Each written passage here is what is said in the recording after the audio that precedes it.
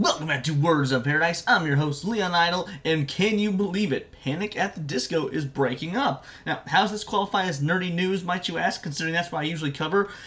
I don't know. The guy that plays Will in Stranger Things is also in a Panic at the Disco music video, and Stranger Things is kind of nerdy, I guess. That's how I'm going to link this. But no, I want to talk about it because, well, does anyone care about Panic at the Disco anymore? I mean, ever since BTS hit the scene, they're kind of yesterday's news.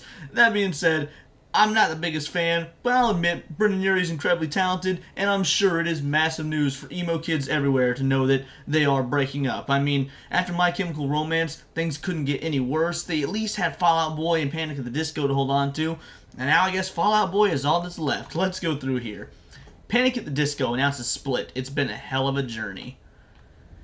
Panic at the Disco, the pop rock band that formed in Las Vegas nearly 20 years ago and gradually became a solo vehicle for frontman Brendan Urie, announced on Tuesday morning that the group will end after its forthcoming European tour. Urie says he and his wife are expecting their first child and, "I am going to bring this chapter of my life to an end and put my focus and energy on my family, and with that, Panic at the Disco will be no more." Now, I'll be honest, when this article says that it's pretty much just been, the frontman Brendan Urie, a solo project for him. That's what it has been. Panic at the Disco, as we knew it growing up with, I Write Sins Not Tragedies, 9 in the Afternoon, songs like that.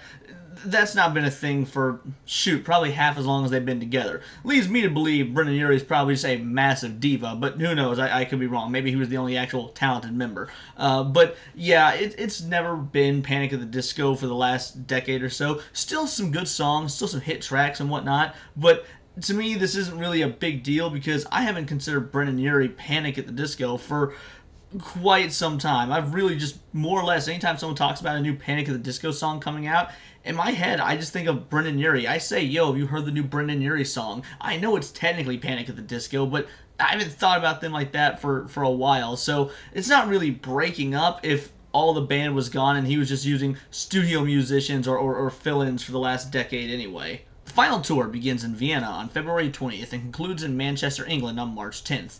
Wow, that's a 20-day tour. That's it. That's not even 20 days because February is a short month. That's not much of a European tour if you ask me. Ask Black Sabbath what a European tour is like. I'm sure they could give you a better answer there, Brendan. Urie's statement follows below in full. "Well, it's been a hell of a journey. Growing up in Vegas, I could have never imagined where this life would take me. So many places all over the world and all the friends we've made along the way." I guess that's what the real panic was. The real panic was the friends we made along the way. But sometimes the journey must end for a new one to begin. We've been trying to keep it to ourselves, though some of you may have heard. Sarah and I are expecting a baby very soon. The prospect of being a father and getting to watch my wife become a mother is both humbling and exciting. I look forward to this next adventure. That said, I'm going to bring this chapter of my life to an end and put my focus and energy on my family, and with that, Panic at the Disco will be no more. Thank you for all of your immense support over the years. I've sat here trying to come up with a perfect way to say this, and I truly can't put into words how much of it's meant to us. Whether you've been here since the beginning or just finding us, it has been a pleasure not only to share the stage with so many talented people, but also share our time with you. I'm looking forward to seeing everyone in Europe and the UK for one last run together. I love you. I appreciate you. Thank you for existing. Brendan. Now, I'm going to say it out the gate. Panic at the Disco is not done. He's either going to go on and do solo stuff, because yeah, he's rich, yeah, he's put out some incredible music that's going to stand the test of time, maybe. At least I Write Sins Not Tragedies will. I mean, that's going to be a forever song. You can still get up at the karaoke bar, pop that on, and it's like Mr. Brightside. Every white person in the entire karaoke bar is going to start getting sloppy and having a blast. So, if nothing else, that song's immortalized. But he's not going to coast on royalties for that song forever, or at least I doubt it. So, he's going to take a couple years off, maybe do some solo stuff, and then eventually, when he's hard up for cash and needs to put his kid through college, there's going to be a Panic at the Disco reunion, which, once again, probably won't be the original lineup. It'll be just him solo, but he'll be going back and doing old Panic songs.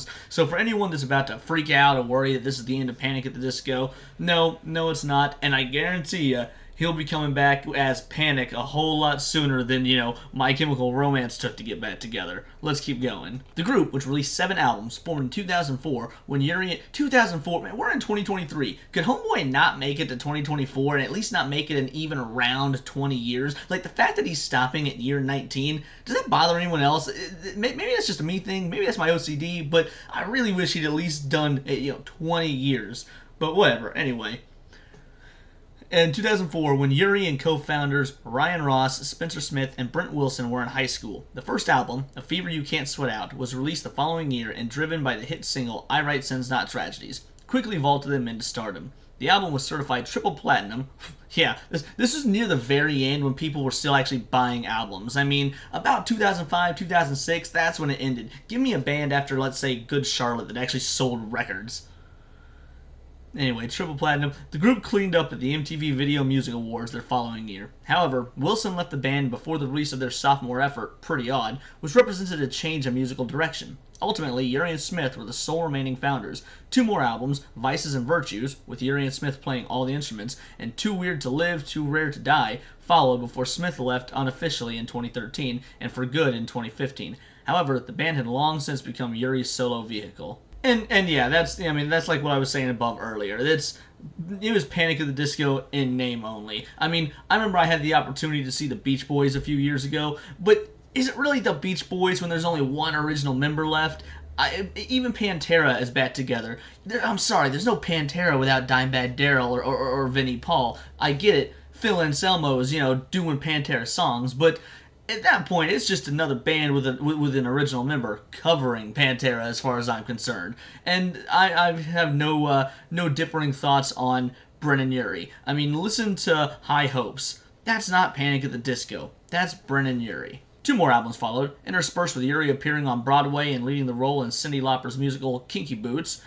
Hey, while that's cool and all, don't discount his, live rendition of the DuckTales theme on, I believe it was Jimmy Fallon, as someone who, values DuckTales as the greatest children's cartoon ever made, and this man has put his stamp on it. Where's the love for that in this article? Come on, Variety, do your homework. He has collaborated with many musicians over the years, ranging from Fall Out Boy to more recently Taylor Swift, duetting with her and appearing in the elaborate video for her 2018 hit Me. Yeah, and that song's atrocious. It's garbage. Even the biggest Brent and Yuri fan out there has to acknowledge, not your best work, my guy. He relaunched Panic last year with the albums and single Viva Las Vengeance and followed with a tour, but the band failed to reach its previous peaks. I mean, to be fair, he had hit some pretty high peaks over the course of his career. An album not being as big as the previous one, when you've reached the heights of them, that's really not that big a deal.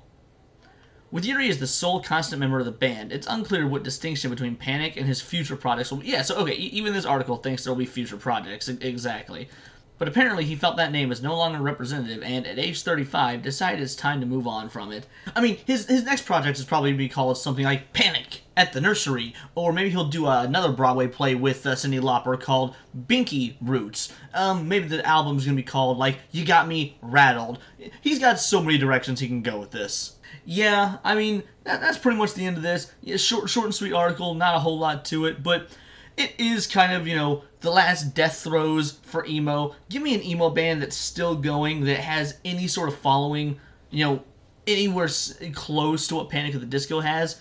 I really can't think of any, I'm sitting here, I'm trying to think of it, but there isn't one. Is Jimmy Eat World still around? I don't know. Is All Time Low still around? If they are, they've lost all sense of relevance. I mean, yeah, you've got, Ronnie Radke, but that's more of the post-hardcore. That's after emo, and that's more of a metal thing that sort of has some crossover now and again. Emo's dead, and in my opinion, it took far too long to die. Punk didn't need to go whiny. I mean, I guess you could say that Green Day kind of got into that emo phase, with the American Idiot era, but even then, that wasn't really emo. That was pop punk or punk with some emo flares now and again.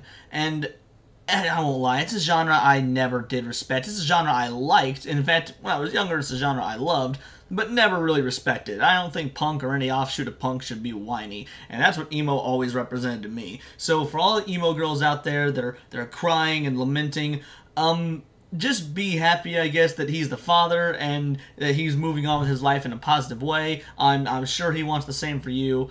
And yeah, I got nothing. Panic at the Disco was just always okay at best. Maybe he'll go on to do a Netflix show like Gerard Way did.